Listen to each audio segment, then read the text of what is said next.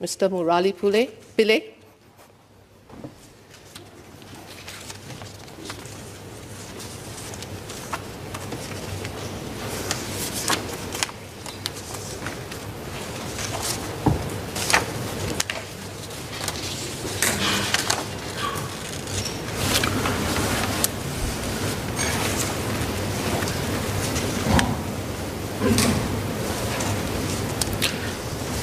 Madam Deputy Speaker, before I start, I would like to give notice that the Honourable MPs, Mr. Christopher D'Souza and Mr. Lim Biao Chuan, are also desirous of speaking on the motion standing in my name under Standing Order 2, subparagraph 8b of the Standing Orders.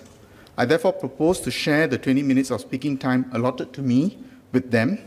I would like to express my gratitude in advance to them for joining me to speak on this motion. May I proceed as proposed, ma'am? Yes, please do. Oblige. On the 4th of November 2020, I asked the Honourable Minister for Law and Home Affairs in this House about the merits of having a separate Judicial Services Commission, JSC, principally to deepen the competence of judicial officers.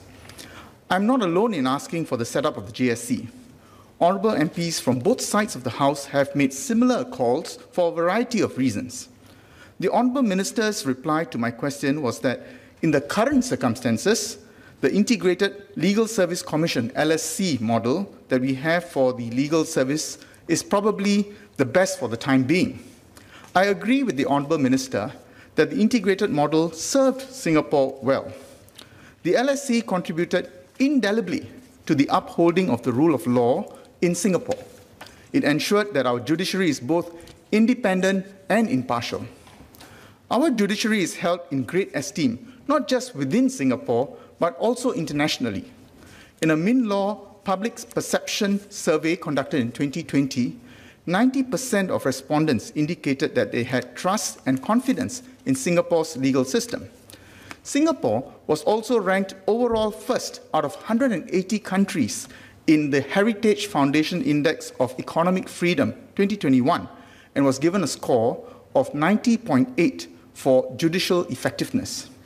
The upholding of the rule of law in Singapore has directly resulted in Singapore's growth as an inclusive nation with good outcomes in education, opportunities for all, irrespective of race, religion, or gender, care for the less fortunate, cohesion amongst people, and low crime rates. What is good for today, however, may not be adequate for tomorrow. It is our work to improve our institutions over the years that has made us what we are. The point we should consider today is whether the integrated LSC model, which has served us well, needs to be adjusted with regard to the evolving responsibilities that will be placed on the judiciary in the future. The main arguments I make in support of this motion are as follows. Considering the increasing factual and legal complexities of the cases presented in court, quickening the pace of specialization amongst our judges will better equip them with the skills, tools, especially technological tools, and experience to discharge their solemn duties consistently and at the highest standards. A separate JSC with its own secretariat set up under the Constitution and vested with the power of appointment, control, and human resource development of the judicial officers in the legal service will be in a better position to nurture a specialist corps of judicial officers. Additionally, with the autonomous power to recruit, the JSC can exercise more flexibility and use a wider range of talents. For example, someone with experience in programming can be trained and taught law. Then he or she can navigate the technical facts of a case much better than a legally trained judge. That is a deeper, more specialized approach to intentionally growing our judicial service. Nonetheless, I must acknowledge that I make these points drawing from merely my own knowledge and experience as a legislator and a private legal practitioner. Hence, I'm calling on the government to study the feasibility of my proposal rather than presenting a specific case for it. Let me now say a few words on the significance of my proposal on fellow Singaporeans. Specialization amongst judges should not mean higher costs for litigants, Rather, what I have in mind is the opposite. With greater specialization, our judges will be more efficient and productive and in a position to further rein in legal costs. The end state that I envision is a specialist judiciary that ensures that its decisions remain consistently of the highest quality and delivered with due dispatch.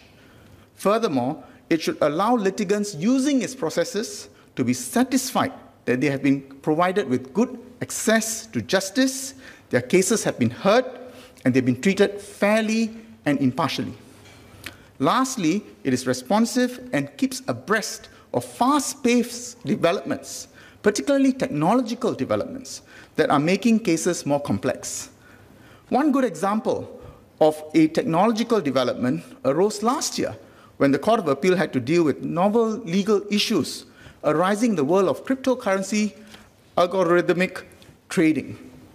A specialist judiciary that can achieve all this will strengthen our public's trust, confidence, and respect in our legal system. I now make the case for further specialization of the judiciary. I say further specialization because the judiciary has already developed specialist routes for some years now in response to the increasing complexity of cases. Let me cite some examples. The family justice courts were set up out of the recognition that family justice is a specialist discipline that requires specific focus and jurisprudential development.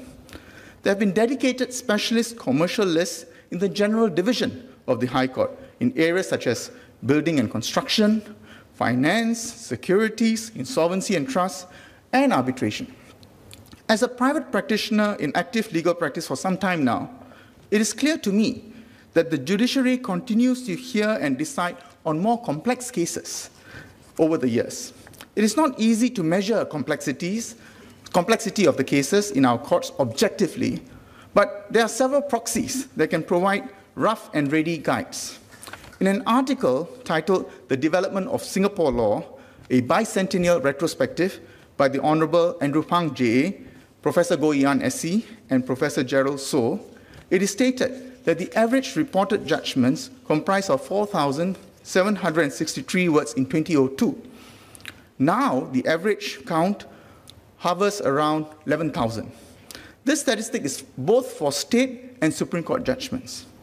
Between 2017 and 2020, based on my manual account, the Court of Appeal, the highest court of our land, has sat as a special 5-judge bench for about 45 times to deal with novel and complex issues of law.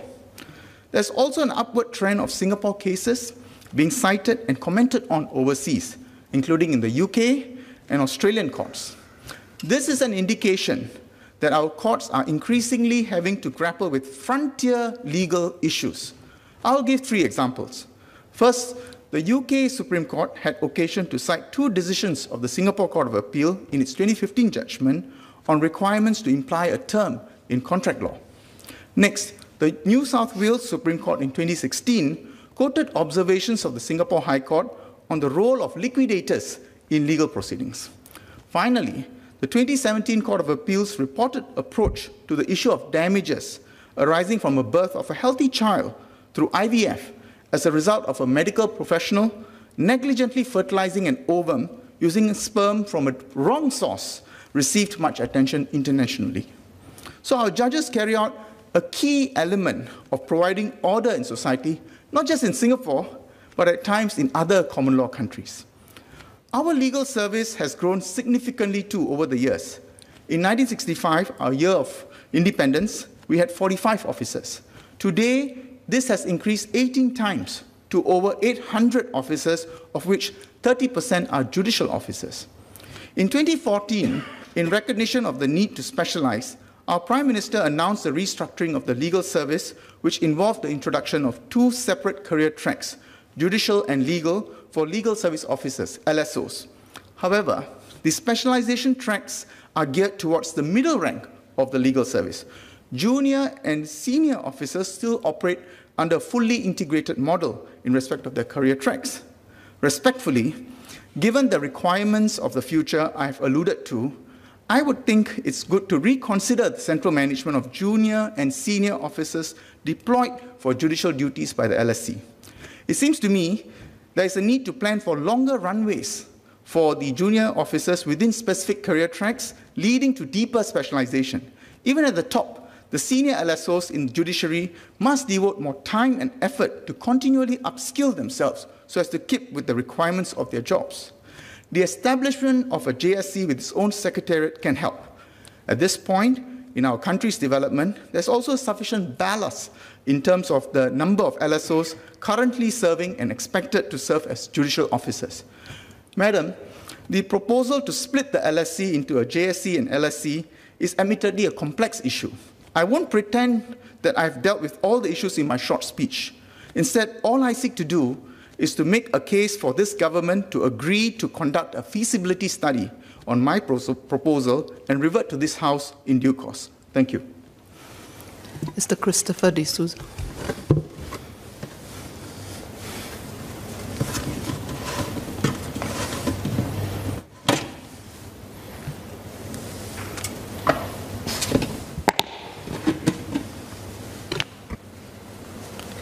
Madam, I stand in support of the adjournment motion filed by the Honourable Mr. Murali Pillai.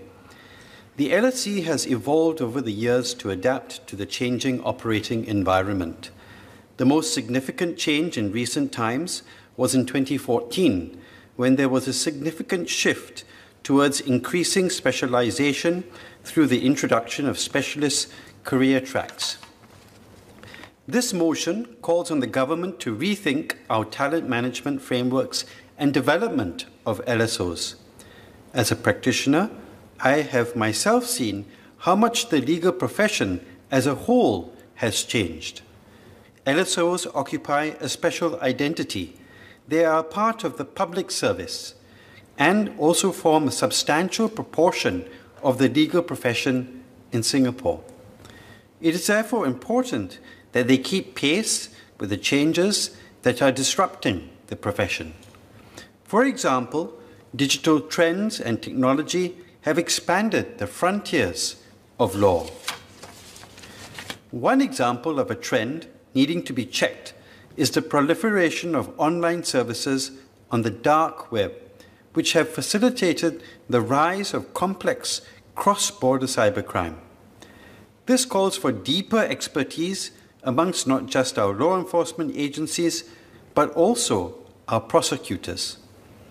Another example is the increasing use of artificial intelligence in various fields, from financial services to legal services and even healthcare. This has given rise to many novel questions of law.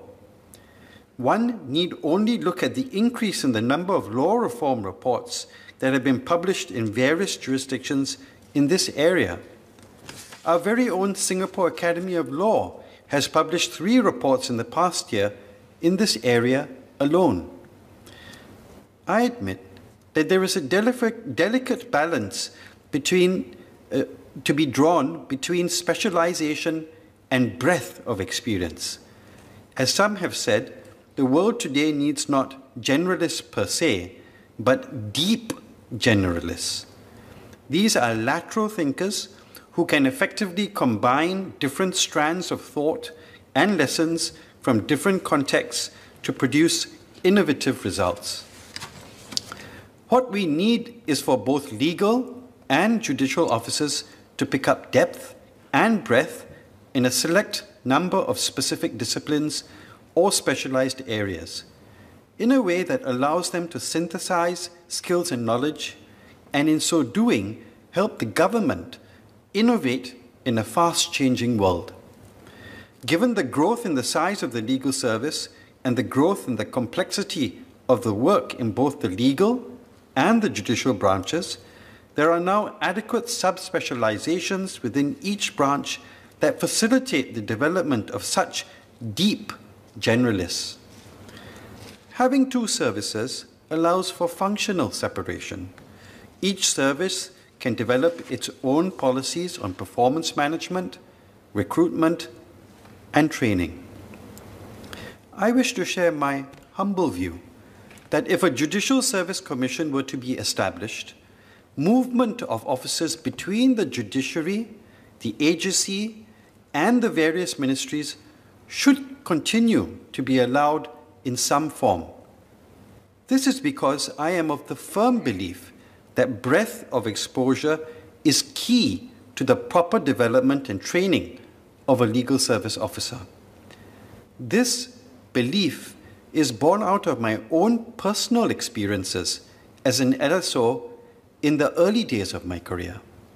I started my career as a judicial officer, then was posted to the AGC, and then was posted back to the judiciary. I found this movement across branches to be very valuable in providing a more rounded and more informed view of the justice system in Singapore. Therefore, if a JSC is to be established, such movements should continue to be allowed in some form. And with that, Madam, I support this motion. Mr. Lim Biao Chuan.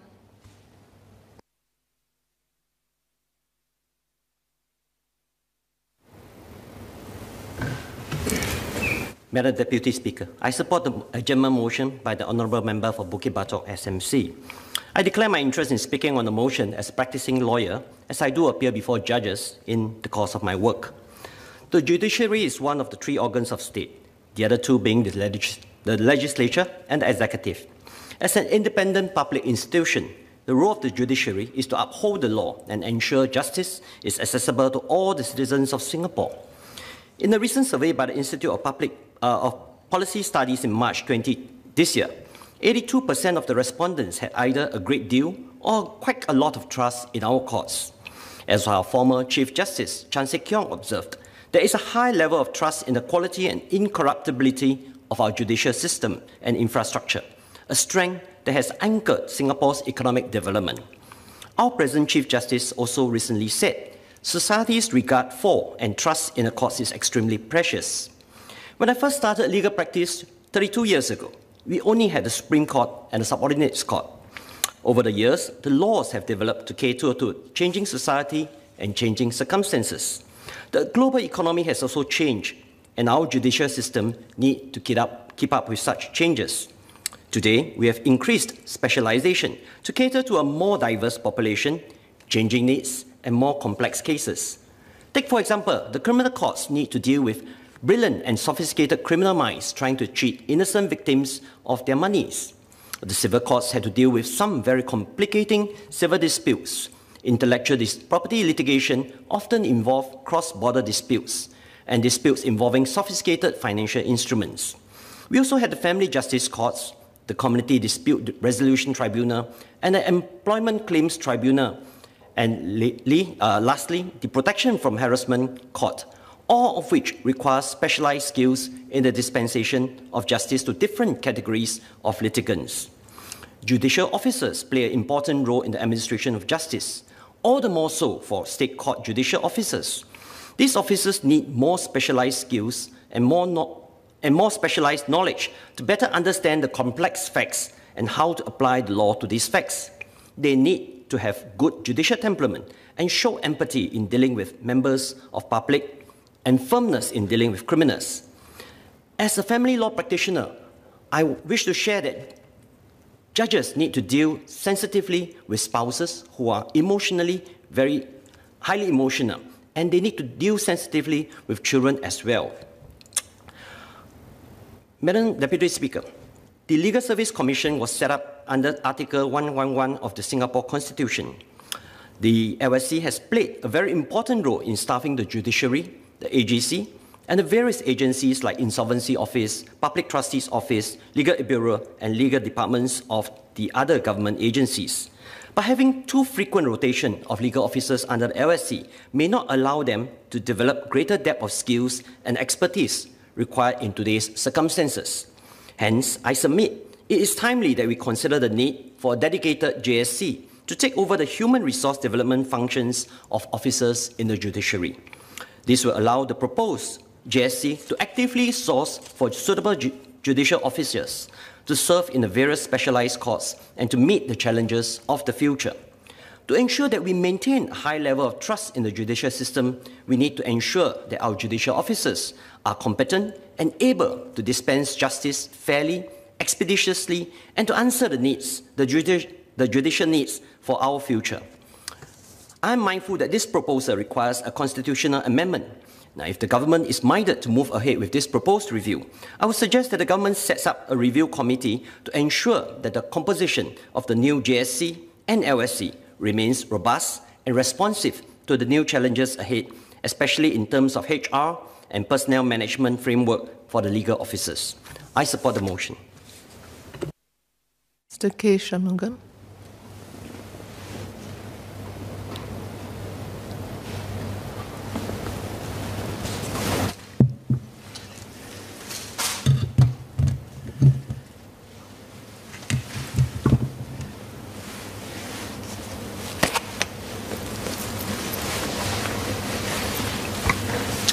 Thank you, Madam Deputy Speaker.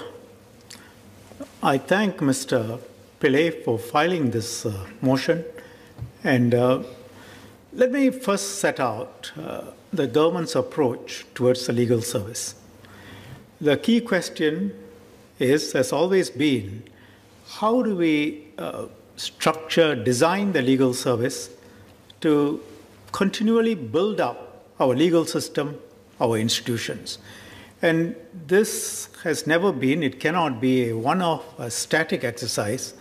It's a continuous exercise, continuously tending to it, systematic institution building to build, improve, ensure that the structure we have works best for us.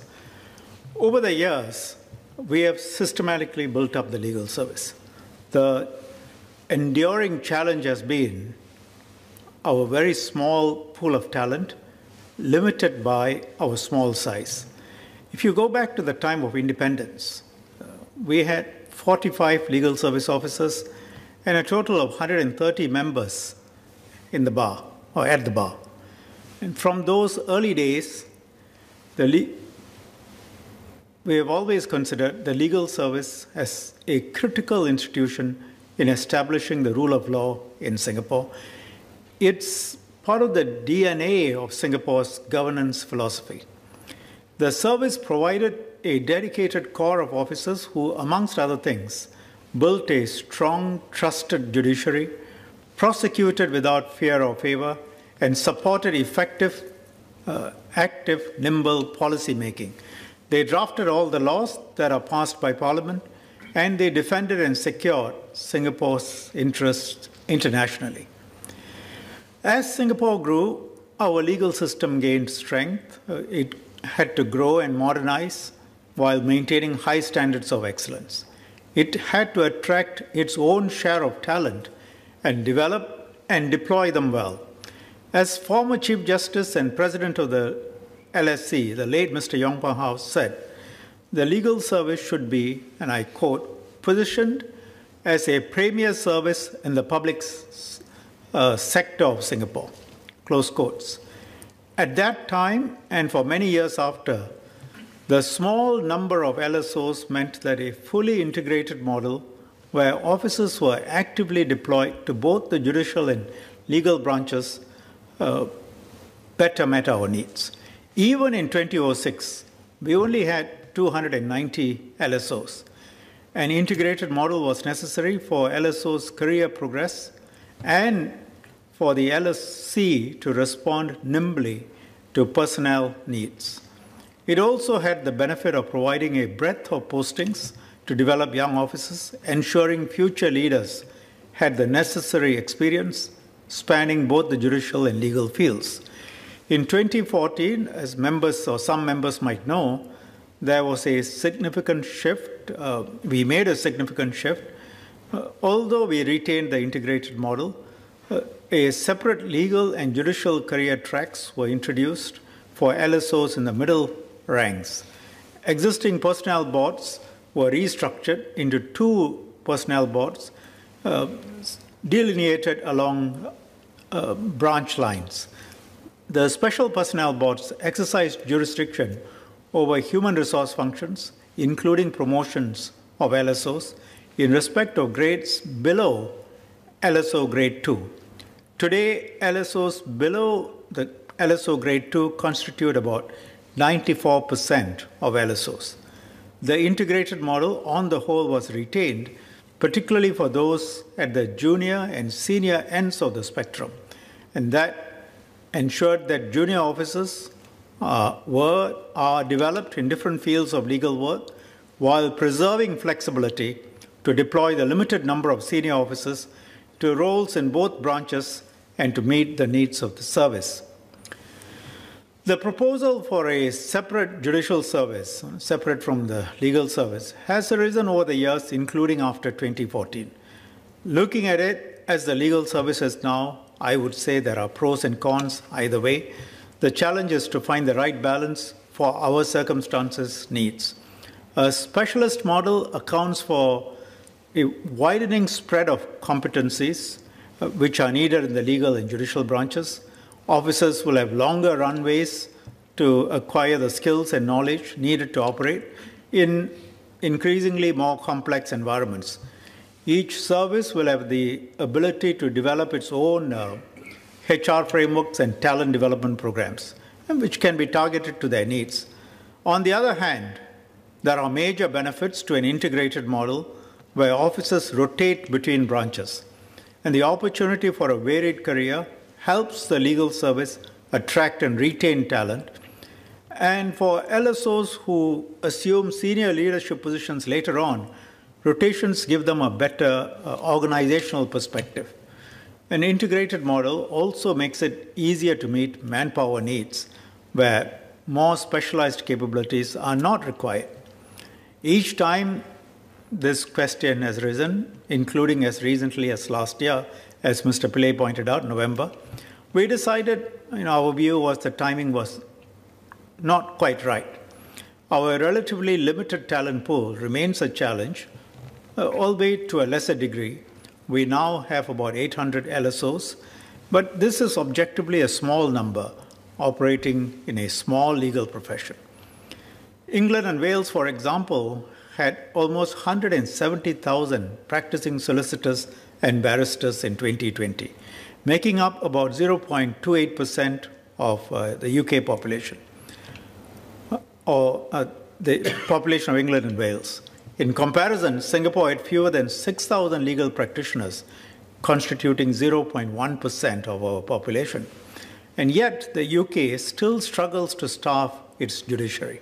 In 2017, the House of Lords Select Committee on the Constitution expressed serious concern about recruitment to the bench, and the then Lord Chancellor gave evidence that, and I quote, not having enough people coming forward to be judges was one of the biggest threats to the judiciary. But we left the door open for further consideration. Today, the three MPs have made very compelling points. These have been made previously. They're asking us to move further towards specialization. They all identified the fast-paced disruptions to our legal environment and profession. I think we share common ground in that the benefits of specialization are likely to continue to grow in future, with smaller trade-offs as the legal service continues growing. But the fundamental challenge of a limited talent pool remains. Could a new balance be found?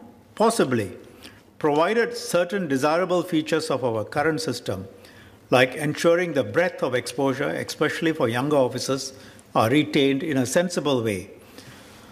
The question then is, when is the right time to move? We could take a wait-and-see approach, maintain the current system, make small tweaks in line with the changing environment. We can also say, let's make a move now, put ourselves on a better footing for the future, because eventually when the numbers grow further, we will have to, or it makes sense to split the two services anyway. This matter has come up with the MPs who spoke, as well as other MPs who have spoken with us. And, you've heard the points that they have made quite passionately. Having heard their perspective and feedback, the government is prepared to consider a restructuring of the legal service along the lines I referenced above. I think the leader of the opposition is sort of looking at me with wider eyes.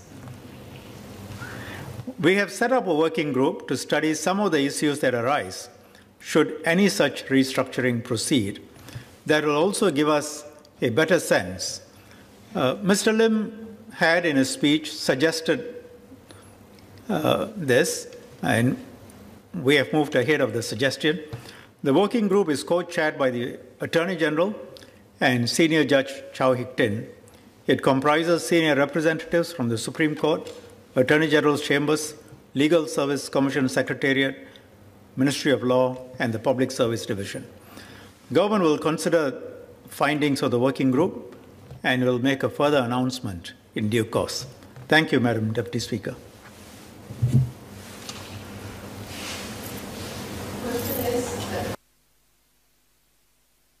As many as of the opinion, say aye. To the contrary, say no. I think the ayes have it. The ayes have it. Order.